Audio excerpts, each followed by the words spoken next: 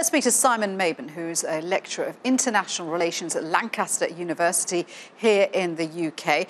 Simon, so far the truce in Syria seems to be holding. What's your chances of the assessment? What's your assessment of the chances of it being extended for another 48 hours?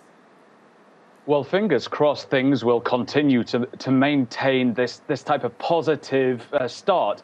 We've seen that there are instances, well, a couple of instances of violence that's been undertaken by actors on a range of different sides. But this has largely been low-level violence. We've not seen any really substantial acts that would cause a breach of the ceasefire.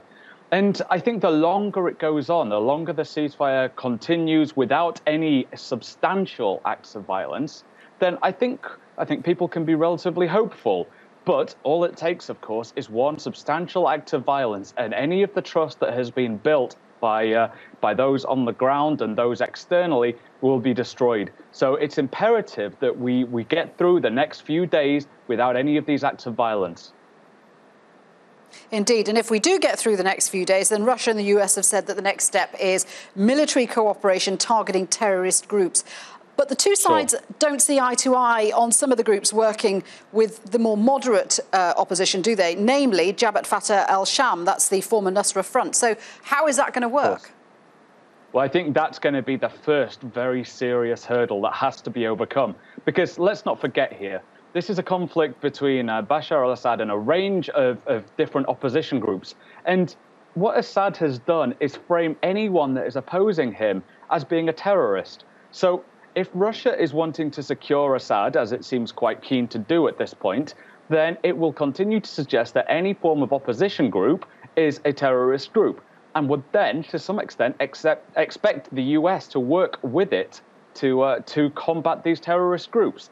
So I think finding some kind of common ground, finding some kind of agreement as to who the right type of groups are, finding a definition of terrorism that would exclude a range of opposition groups, but also include the hardcore Islamist groups that are using violence as a tactic, is imperative. And I think that's the first serious hurdle that has to be overcome.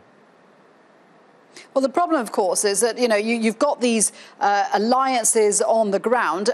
Russia is saying to the US, look, you've got to stop moderate groups working with the former Nusra fighters.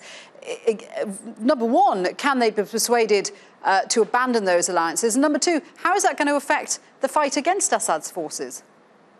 Well, yeah, I think they're two really key points. Because let's not forget that there is growing resentment towards the US, who many in Syria feel that America has abandoned them to Assad's forces, abandoned them to his air force, and abandoned them to Russia. So they think that this is quite a rich kind of deal, that the US has sold them out and now is asking them to turn their backs on the groups that have actually been the ones trying to break the blockade.